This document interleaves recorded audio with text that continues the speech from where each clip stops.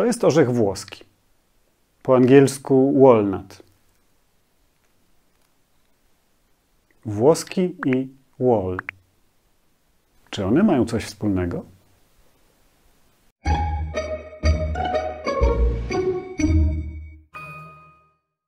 Zastanawialiście się, dlaczego prawie cała Europa mówi Italia, Italy, Italii, Italien, Italię, a my mówimy Włochy. Nie chodzi tutaj o gęste czupryny albo bujne, czarne owłosienie mieszkańców tego kraju. Winne wszystkiemu jest pewne plemię celtyckie, a właściwie grupa plemion. Wolkowie. Uwaga, Wolkowie, nie Wolskowie. Te plemiona niestety często są mylone. Wolskowie byli ludem italskim, tak jak Rzymianie, a Wolkowie byli ludem celtyckim. No właśnie, dziś kiedy słyszymy celtycki, to pewnie kojarzy nam się to głównie z Irlandią, Walią, może Bretanią. Ale trzeba pamiętać, że kiedyś Celtowie zajmowali ogromne obszary Europy. Od dzisiejszej Portugalii aż do dzisiejszej Turcji. Założyli takie miasta jak Paryż, Mediolan, Wiedeń i Belgrad. Szczytowy moment ekspansji Celtów przypadał na IV wiek przed Chrystusem. Przy czym Celtowie nie tworzyli jednego państwa, to był zbiór różnych plemion. I do tych plemion należeli właśnie Wolkowie. Gdzie mieszkali Wolkowie? Ich pierwotną siedzibą były prawdopodobnie tereny dzisiejszych południowych Niemiec. Stamtąd powędrowali na zachód, do dzisiejszej południowej Francji i północnej Hiszpanii, a także na wschód, na Morawy i jeszcze dalej. W roku 279 przed Chrystusem wzięli udział w galijskiej inwazji na Bałkany i doszli wtedy aż do Delf w Grecji. Wówczas część Wolków się odłączyła i zawędrowała do Azji Mniejszej, a tam razem z innymi plemionami galijskimi zamieszkali w krainie, którą odtąd nazwano od Galów Galacją. Ci Wolkowie, którzy zamieszkali w dzisiejszej południowej Francji, w okolicach Tuluzy, zostali pokonani przez Rzymian w roku 121 przed Chrystusem i ich ziemie stały się częścią prowincji rzymskiej Galia Narbońska. Od tego momentu Wolkowie stopniowo coraz bardziej się romanizowali, czyli przejmowali kulturę rzymską i zaczynali mówić po łacinie. Sami Wolkowie nie używali pisma i nie zostawili żadnych dokumentów pisanych, ale wiemy o nich z różnych źródeł greckich i rzymskich.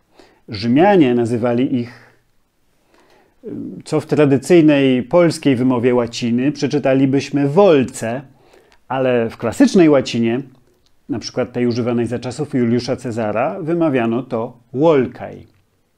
Podobną formę podają historycy greccy, Strabon i Ptolemeusz, którzy piszą, co też się czyta, Wolkai. Możemy więc przypuszczać, że w języku Wolków ta nazwa brzmiała Wolka. A skąd się ta nazwa wzięła?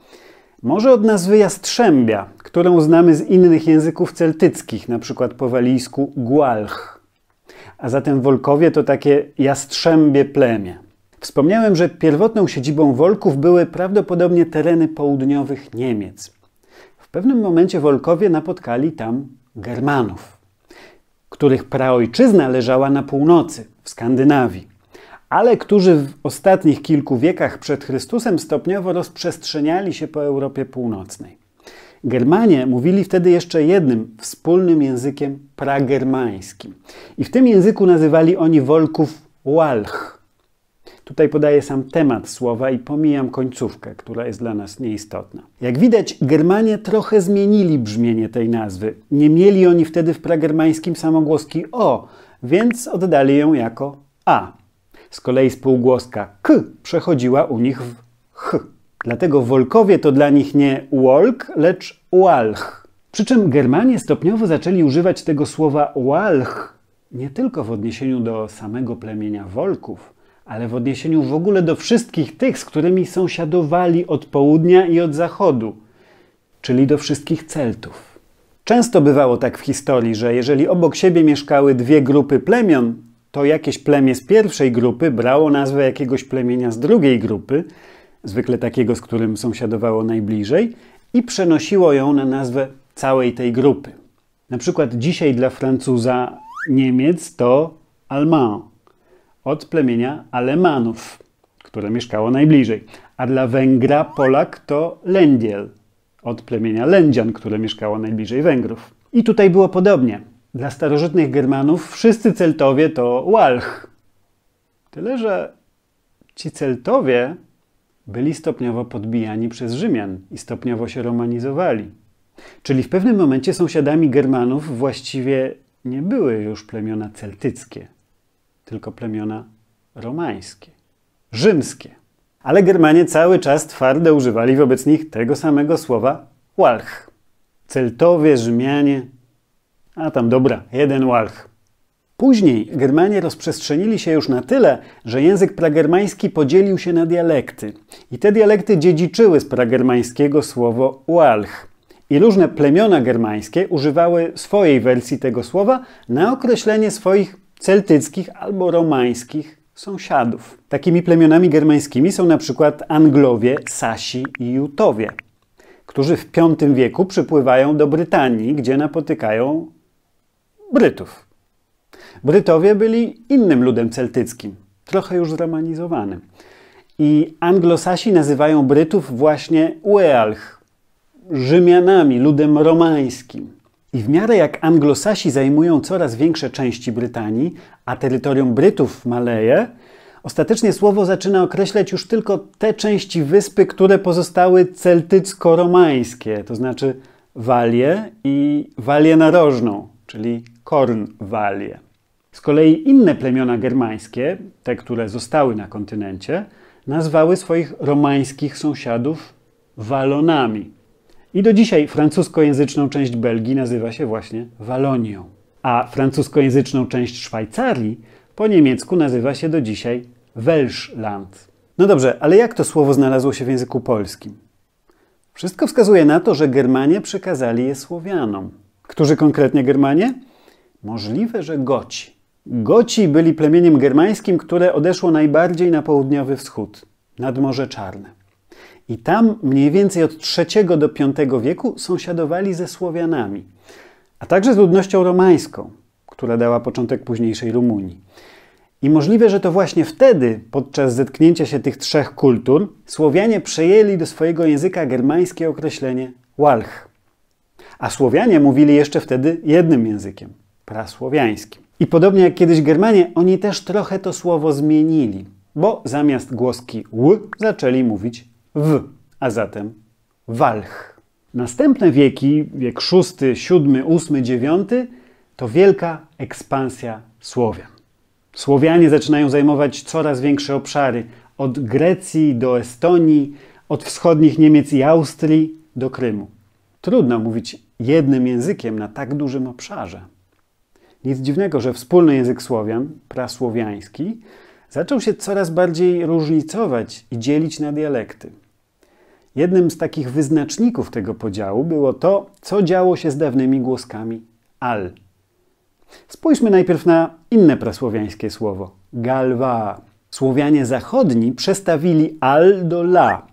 Słowianie południowi też przestawili al do la i dodatkowo jeszcze wzdłużyli samogłoskę do a. A Słowianie wschodni umieścili dodatkową samogłoskę po lewej stronie, co dało ala.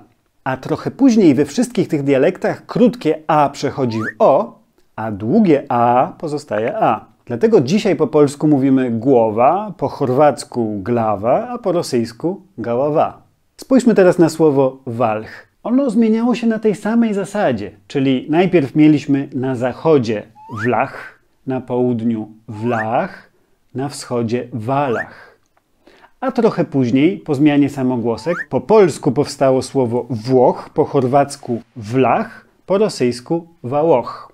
Te słowa zaczęły się różnić znaczeniem. Pierwotnie oznaczały po prostu Rzymianina, czy może raczej Romanina, kogoś należącego do ludności romańskiej. Ale z czasem wersja zachodnia Włoch zaczęła się odnosić tylko do ludności romańskiej z Italii, to znaczy z Półwyspu Apenińskiego. Wersja wschodnia Wołoch zaczęła się odnosić do ludności romańskiej z Bałkanów. A wersja południowa Wlach odnosiła się czasem do tego, czasem do tego. Ale ostatecznie przede wszystkim do Bałkanów.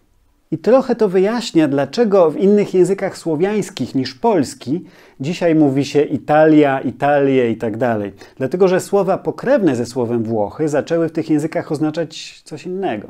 I dlatego jedynymi wyjątkami na mapie są polski i węgierski. Węgierski nie jest oczywiście językiem słowiańskim, ale zapożyczył to południowo-słowiańskie określenie Wlach. Przy czym zapożyczył je właściwie 2 razy. Raz jako Olach w znaczeniu mieszkańca Bałkanów, raz jako Olas w znaczeniu mieszkańca Italii.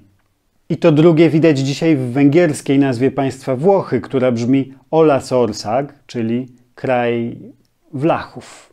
A w języku polskim mamy dzisiaj 2 pokrewne słowa. Wariant rodzimy, zachodniosłowiański, Włoch i wariant zapożyczony, wschodniosłowiański, Wołoch. Od Wołochów wywodzą się m.in. dzisiejsi Rumuni i Mołdawianie, a ich krainą była Wołoszczyzna.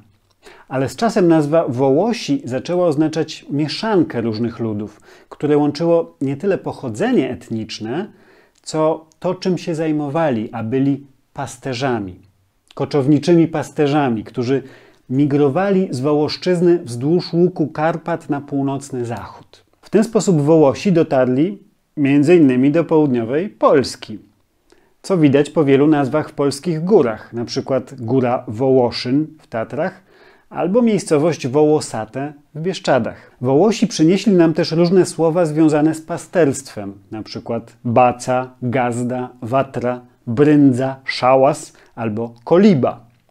Te słowa miały różne pochodzenie, czasem rumuńskie, czasem węgierskie, czasem słowiańskie, czasem jeszcze inne, ale przynieśli je do nas właśnie pasterze wołoscy. Wołosi doszli też na Morawy, a tam zetknęli się oprócz Słowian także z ludnością niemiecką.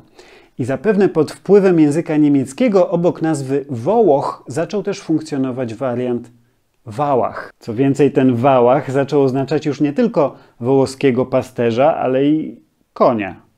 Konkretnie takiego, który już nie jest ogierem, który został wykastrowany. Dlatego, że to właśnie Wołosi przynieśli do Polski i do Czech zwyczaj kastrowania ogierów po to, żeby były spokojniejsze i żeby się nie rozmnażały. Dlatego te konie zaczęto nazywać Wałachami. No a jak było z tym orzechem włoskim?